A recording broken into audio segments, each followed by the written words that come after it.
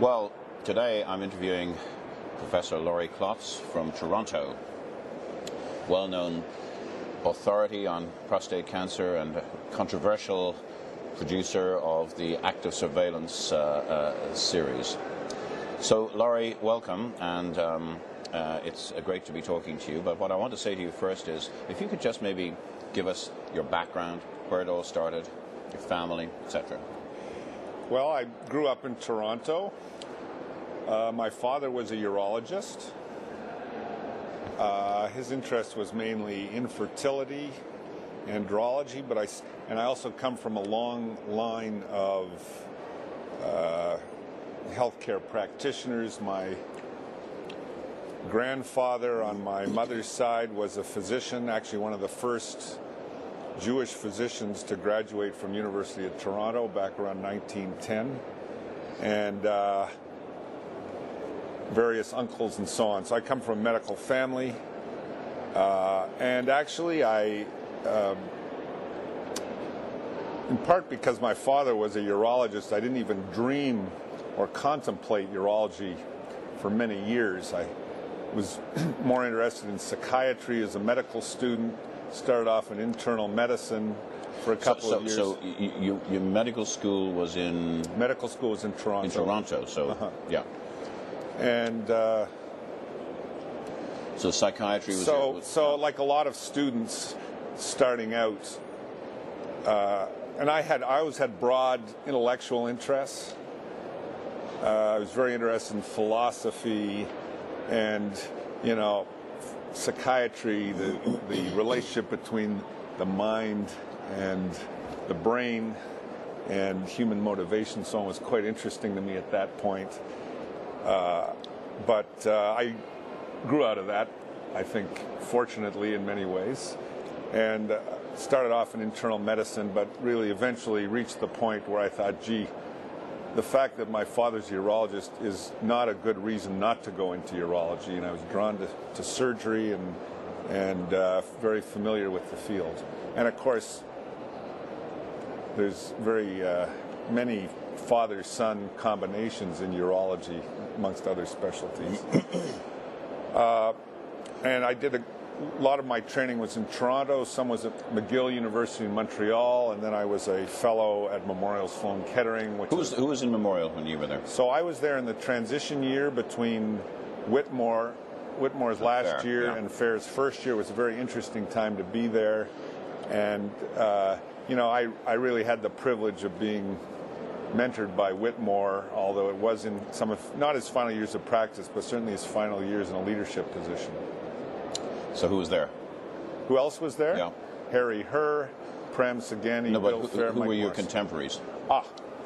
The guys in my year aren't that, well, let me rephrase that. The guys in my year were Jeff Huffman, Stu Rosenberg, and Joe Sloan, most of whom have not continued on in academic medicine. The guys the year behind were Peter Carroll, Bob Stevenson, Nelson Stone, a very well-known group of... Yes, sure. So you outshone your contemporaries in Memorial. I certainly didn't feel that way at the time. It was a very talented group of guys, and there was a high bar, and it was a matter of just running as hard as one could to stay abreast. Right. Okay, so then eventually you went back to Toronto and yes. to Sunnybrook, and you made your way there in the of course with the prostate cancer. But let's just come back a bit. So you were interested in philosophy and psychiatry, and actually, I mean, you are quite a complicated individual. I would certainly say that there are barriers, I feel, which you may put up. I think I'm right in saying that, but... All right. Would I be right? Do you agree or disagree? Well, I'm not sure how to interpret that. Is this another barrier I see coming up?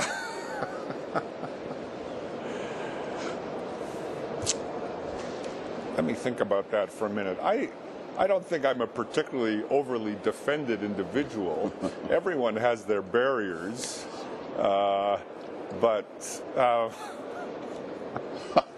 One of the things I think maybe we can go to the next question. Yeah, let's move on to the next question.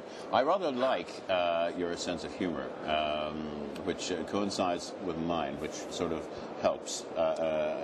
So I find that I laugh at the same sort of things that you're laughing at. Thank you, yeah. But there are other things which I know you're interested in, like the Middle East. Yes.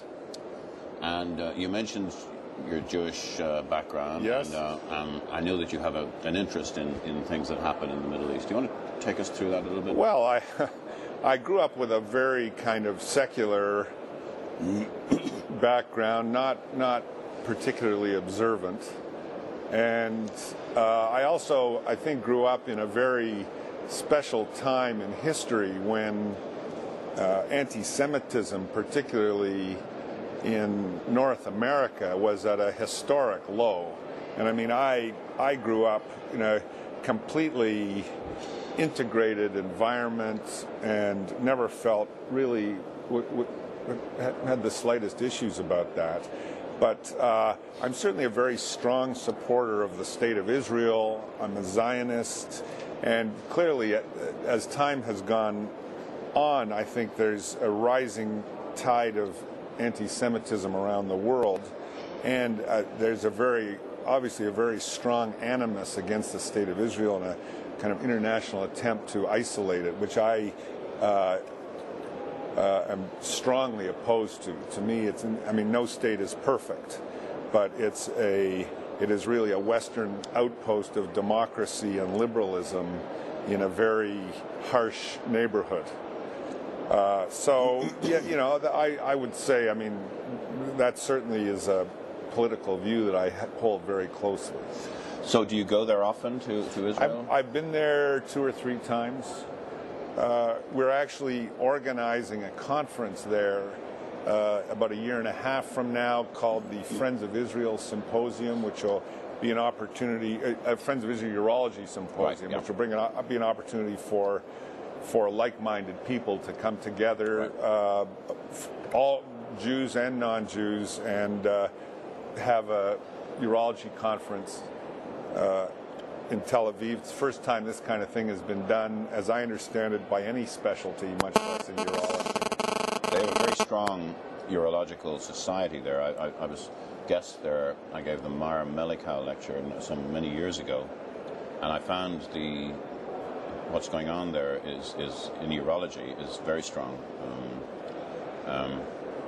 People like Chaim Matzkin, who I see on a reasonably regular basis, is, I think, a good example of the good things that are coming out of there.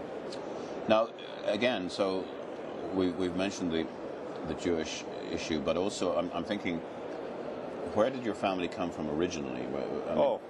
So my parents were both born in Toronto. My grandparents were kind of born. The grandfather, the one who became the physician, was born in Russia, in Rostov. Essentially fled there at the age of about 6 years old with his mother, and they had an uncle in Toronto. And the story is he actually wrote a memoir which was discovered years after his death. It took them about 6 months of arduous travel to get to Toronto, where they got off the train station late on a winter's night, and someone was supposed to meet them. There's no one there. Wow. And everyone disappears. They're standing there. They don't speak English. They don't know anyone else. And finally, this old man, who's the uncle, comes up, and in greeting them, he says to them, "What are you doing here? We don't have room for you. You should never have come. You should go back." So that was another a harsher era, but they flourished, and he was a very talented guy, and he actually had a lifelong interest in history, which is where I get some of my interest in history and politics, and successful career as a physician in Toronto. And then the other side came from Eastern Europe somewhere. We're not quite sure where. Right. Now, why did they leave Russia? What was? Well, I don't know if we've got time for that. it's a story which I can tell you if you're interested. Sure, go ahead. And you may or may not want to include this. The story is that the Tsar used to kidnap young Jewish boys for his army at the age of 6 to 8, and they would be put in the youth corps. Mostly, they would never see their family again, right. And they would become Cossacks. And essentially, one of these guys who remembered where he was from came back to Rostov with advanced cancer, dying. And it had been 50 years since he'd been there, and he wanted to have a Jewish burial. And this was strictly illegal to bury a Cossack in a Jewish cemetery. Right. Was totally illegal. So they did this secretly at night, and then they were blackmailed by someone in this town that threatened to report them to the authorities. And that was the stimulus to get out. Say, we're getting the hell out of here. Yeah. Enough of this. Right. Okay, so interesting background, and obviously we've talked about your urological interests being the management of prostate cancer. We were just speaking downstairs of how you may be, in fact, vindicated in your views with upcoming trials, which is great. But then, it's not really that I want to talk to you about. It's more about your other interests. Now, we've talked about philosophy. We've talked about issues like that. You mentioned history, which touches a nerve with me, of course, as well. So, tell us about. Well, let me just say, I've always had broad interests, and I really have always believed in the importance of living a balanced life. Right. And so I'm very, physically active. I've always done sports. I played tennis early in the morning, before 6:30 a.m. a couple of times a week. Ice hockey during the winter. I really, try and stay fit, and I find that's a huge stress reliever. Music's one of my hobbies. I play 4 instruments. The main one is piano. I'm, studying it lifelong. Okay, so music. What do you play? Classical music or Mostly jazz. Mostly jazz. Yeah. So I've kind of been studying. One of my hobbies is jazz harmony. Wow. And great. If I get home at the end of a long day, and I have a couple of books which are, it's a bit like studying the Bible. You can kind of turn it to any page and sit down and work away. And so I'll, work on some particular chord phrasing or something just for a few minutes. Very therapeutic. So jazz and popular music. And I have some friends that I jam with every couple of months. Fantastic. But history. Yeah. So, my main interest is kind of modern European history, and I'm in a book club which meets about every 6 weeks, and really the focus is history and politics and economics, and that's been a real stimulus for me to read, because the tendency is to read, there's so much to read in the field, and there's no question for a long time that's all I did. It's hard to keep up, even with a focused area of interest. But so partly through this book club, which is kind of like-minded individuals, so I read just to try and have something meaningful to say. But so World War II, antecedents, anything going back to about 1500, I would say. Right. The best book I've read recently is called, by Roger Crowley, Empire of the Seas, which is the struggle for domination in the Mediterranean in the 16th century between Suleiman the Great and Philip II of Spain. And what you realize is how close the world came, the Western world at that time came to being completely and totally dominated by the Muslim empire, and it was a very close call. Right. And of course, later on there was the Siege of Vienna, which again, nearly the same result. So, okay, so we got jazz and modern European history. So neither of these are what one usually hears people talk about as being their major interest. So let me now ask you who your heroes are. So let's take some historical ones, and then you can give me a urological one. Well, of course, Winston Churchill.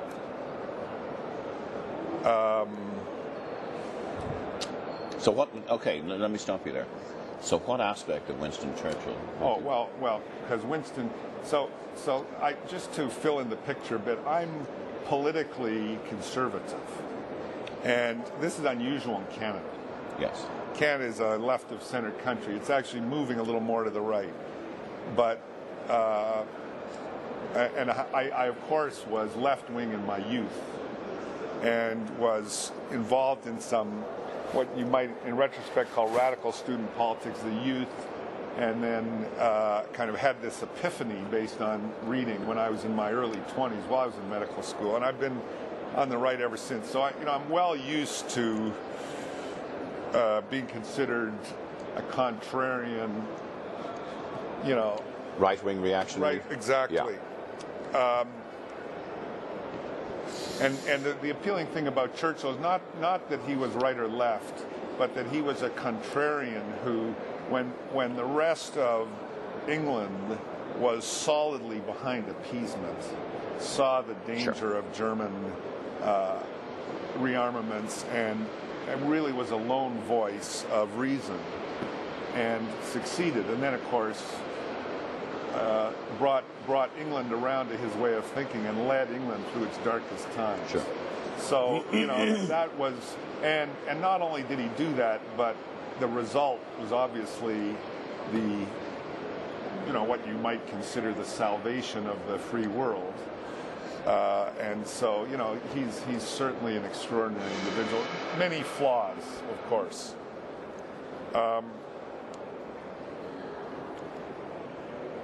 Any other heroes? Well, I kind of have what you might call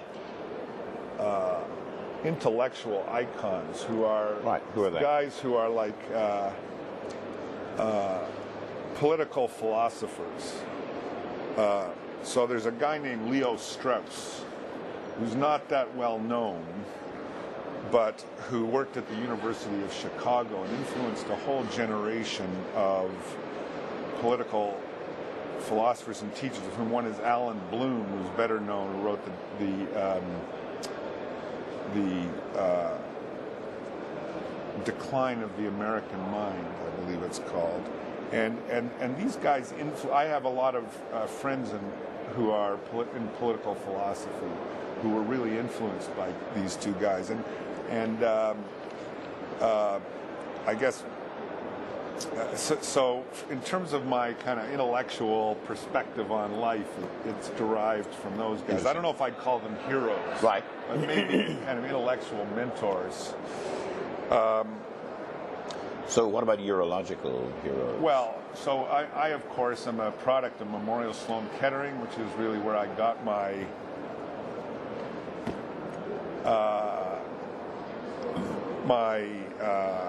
training and my more advanced training and certainly perspective on life. So Whitmore was really one of my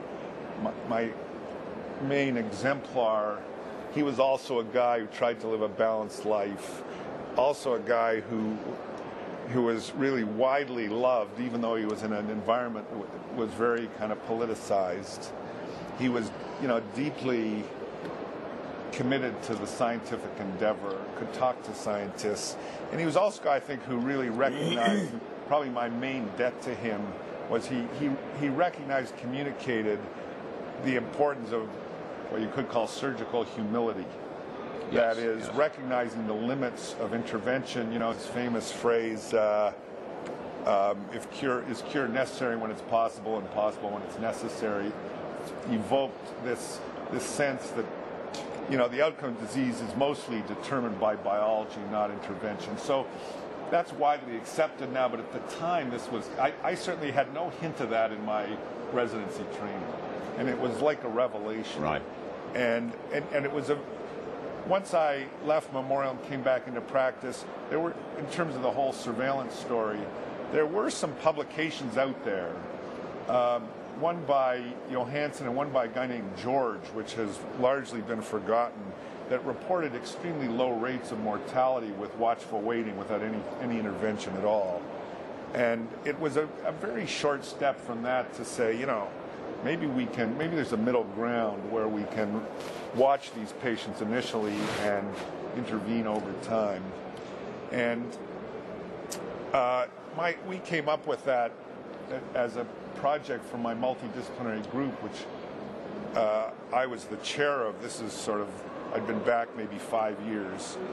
And we applied for a grant from a brand new foundation called the Prostate Cancer Research Foundation of Canada, and they gave us their first grant, which was for $35,000 to set up a prospective study of this really what was considered radical approach. And the rest is kind of history. It grew from there. And so what I'm hearing there is that deep inside Whitmore was somebody who, his other statements, most people die with prostate cancer now, but it does land into that concept of active surveillance, yes, doesn't it? For sure. And he also said, of course, more people make a living from prostate cancer than die from prostate cancer. So, there's many. He was fairly clear-eyed about the whole situation. And, of course, he did die of prostate cancer, and, many ironies there. But, it was... The emphasis at Memorial then that was so great was an emphasis on cancer biology as the major determinant of outcome and the importance of really understanding it. The other really special thing about my time there was that I never once in 2 years felt that financial considerations had any role in the decision making. And it was never mentioned, it never intruded, and that really was exceptional. Yeah. And then, of course, phenomenal kind of collaboration, but with between the scientists and the clinicians in that institution. They really had something special in that era. And they still have. And they still do. It's quite remarkable. So, here we are. Where are we going in the future? Where are we going to see ourselves in, say, 15 years? You are talking about urology as a specialty? I'm talking about you. Oh, well, so I love what I do. I think we're incredibly fortunate to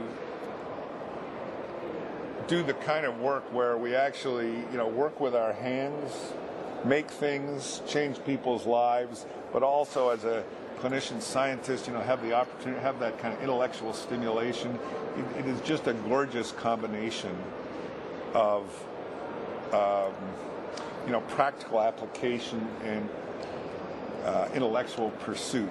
And I want to keep doing it as long as I can. So I'm just reaching the age where people think they can ask me if I have any retirement plans without being offensive to me, although I still find it offensive. But I hope to keep going, for really as long as possible, as long as health permits.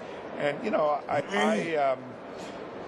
I have research laboratory, clinical trials consortium that I run.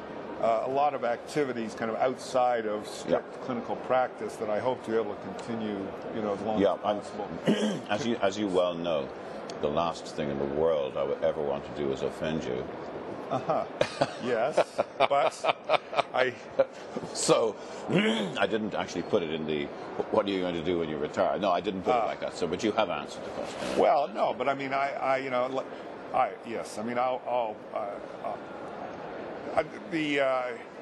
the idea of being sidelined is not appealing to me. So I think, eventually everyone slows down.